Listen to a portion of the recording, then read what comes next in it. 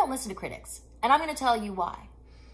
We are, in today's episode, going to weigh in on this profession that basically focuses on unfavorable opinions towards others. But before we do, I'm going to ask you to please hit the notification bell and the subscription button so that we can spark a Groovalution together.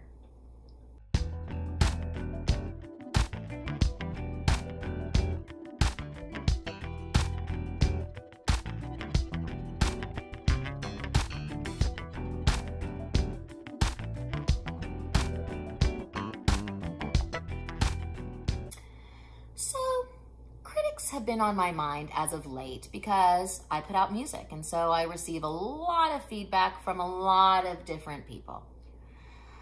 I have to tell you, in my earlier days, I probably judged what I thought was good or bad in a very vehement way. My 20s, maybe my 30s, I don't know. But what I've learned is that criticisms are just opinions. Who is the critic? Who are the critics that actually rule your mind? Because I know that I'm my own worst critic. I know that I can do plenty of damage and think about what is good or bad about anything I do, anything I say, anything I wear, anyone I know. I could go down that route.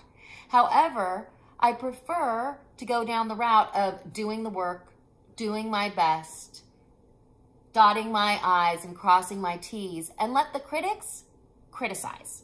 So here at the Groovalution, our recommendation is to ignore the critics. Are they waking up with you? Hope not. Exercise your own judgment. Trust yourself. Work with people whose talents you respect. And if you are doing your best, then the critics' words will not have the weight that you may have given them in times past. So, the moral of today's vlog is don't give more weight to the opinions of strangers than to your own. You are the master of your own ship. I don't know who said this, and I'm going to leave you with this quote. And it says, what other people think of you is none of your business. And so, with that, I'm going to say, keep on, do your thing, do your best, surround yourself with the support that you need, and spark a Groovalution.